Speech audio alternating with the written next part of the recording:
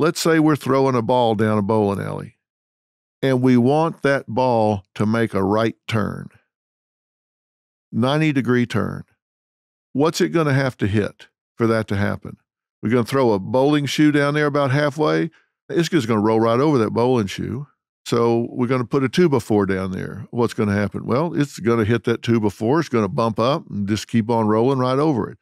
If it's going to make a right turn, I mean a 90-degree change of direction, something dramatic is going to have to happen. It's going to need to hit a big bridge abutment. It's going to have to hit a big round block of concrete to stop its momentum and redirect it in another way.